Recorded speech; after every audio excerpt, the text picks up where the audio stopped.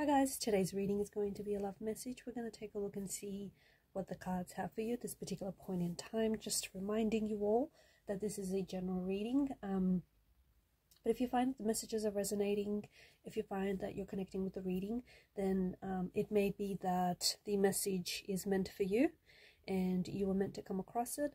Otherwise, for those of you that prefer or you want a more personalized tarot reading, feel free to reach out and email me. My email is going to be listed below.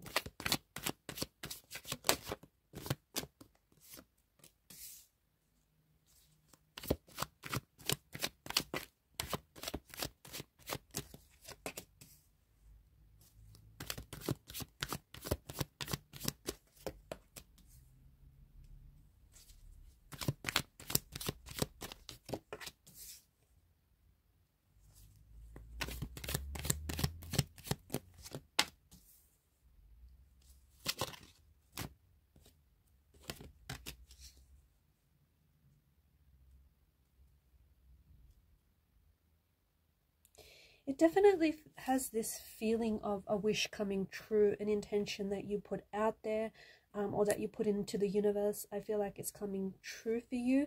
Something that you've been wanting, something that you've been desiring very strongly.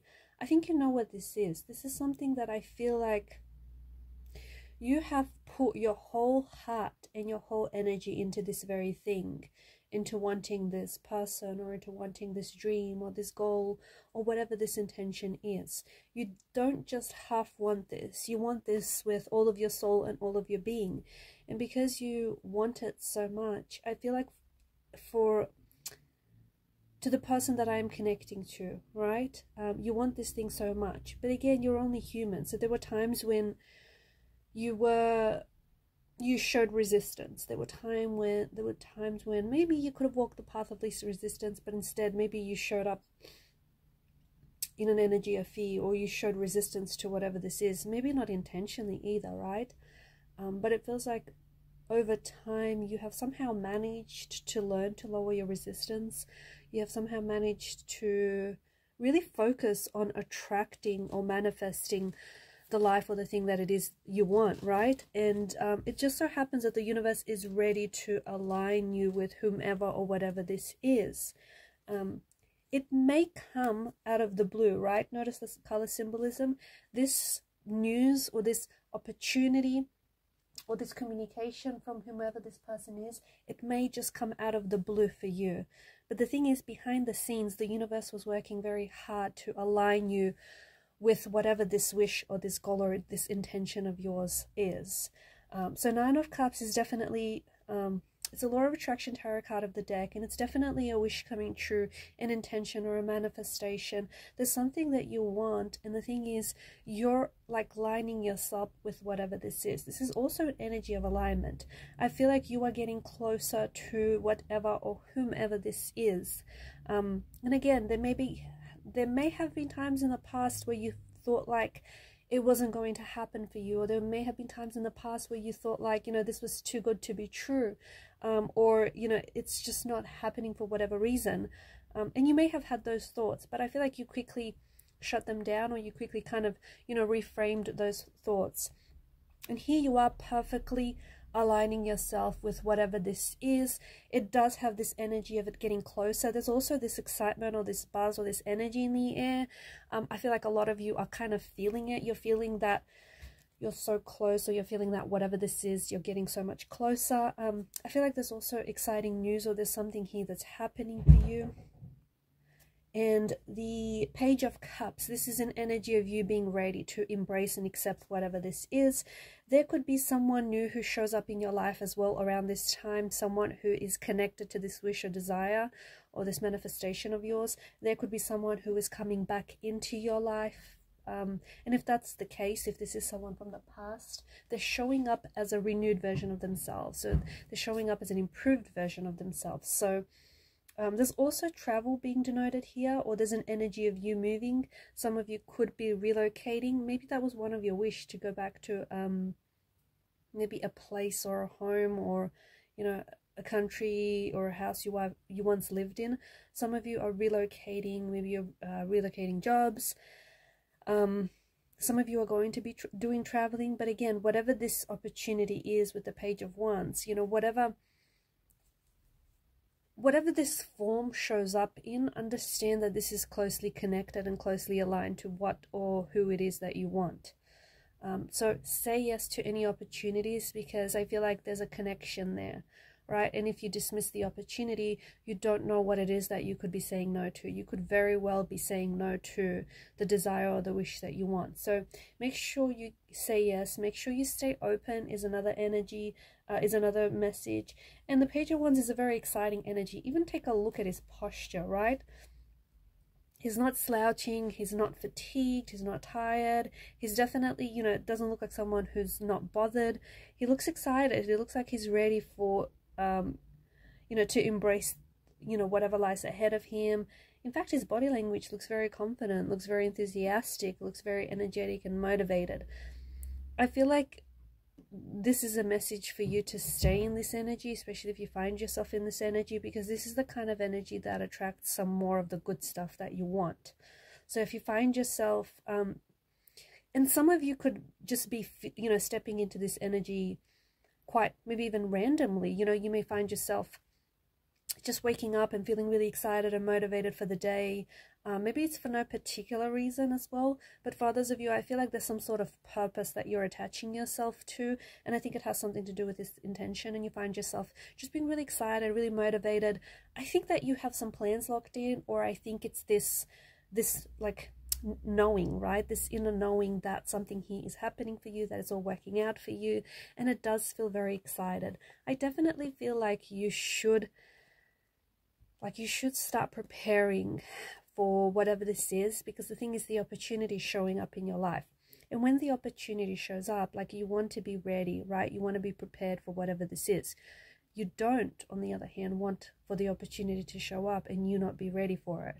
So I don't know whether this is like having to organize yourself, or even having to step into the version of yourself that, you know, you already want to become. But this is, I feel like this is the universe's way of saying, you know, show up as the person you want to be, or start making room in your life for whatever it is. Like, start now. Don't keep putting it off.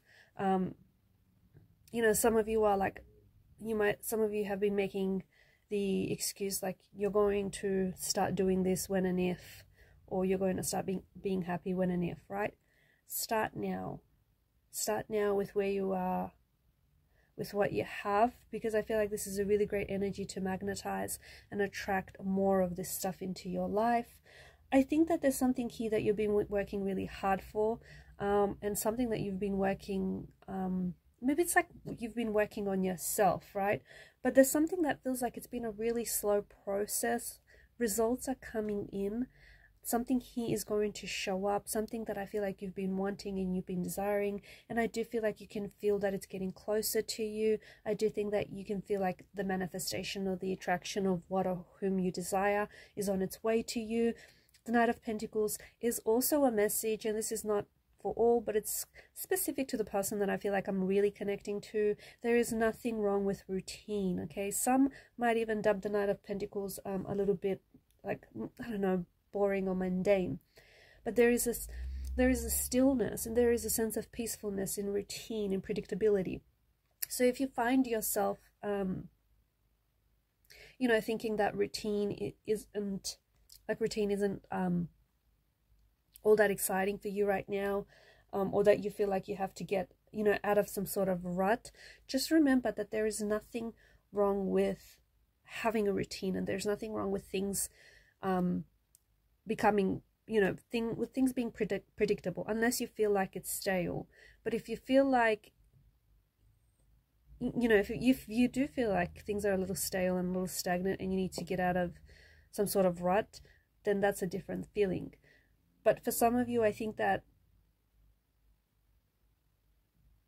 you have to think back to a time when life was a little bit chaotic and unpredictable, and all of a sudden you didn't have so much routine. Like, think back to that time, and you'll also note that it was during this time that you didn't have a sense of peace that comes with that sense of, you know, routine or predictability. So just, you know, just think on that for a moment. The Queen of Cups, I feel like to the person that I'm connecting to. I feel like you're a very intuitive being, and I feel like you really feel things very deeply. There's so much going on maybe around you right now, or even in the world, and so you could be feeling all sorts of things. So the Queen of Cups, I feel like, is really, I think she's shown up here because she's trying to, I think what she's trying to say here is that you have to be mindful about what you're taking in. The things, you know, the people you spend your time with, the things that you spend your time doing, you know, are they feeding your soul? Are they nourishing your soul? Or are they doing the opposite? If consuming too much media, especially negative media, is not doing you any good, perhaps it's time to stop that or reduce it, right?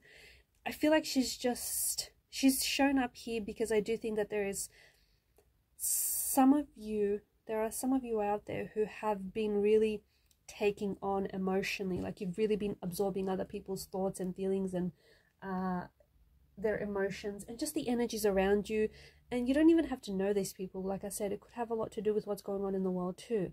Especially if you're like a water sign, or if you have water in your chart, and especially if you're like a Pisces, or if you have Pisces in your chart, you guys tend to really absorb other people's emotions and their energy. So it may just be your sign to be very careful and be very selective about what you're absorbing, what you're, you know, taking in, and what you could perhaps reduce.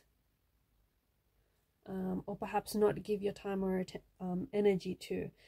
The Eight of Wands, I really feel like this is your, I feel like there's something about right now which is your time to be vulnerable. This is really a good time to lower your resistance. I feel like there's opportunities and there's abundance, and I also feel like there's space for you to do some healing, or there's space for you to work on yourself.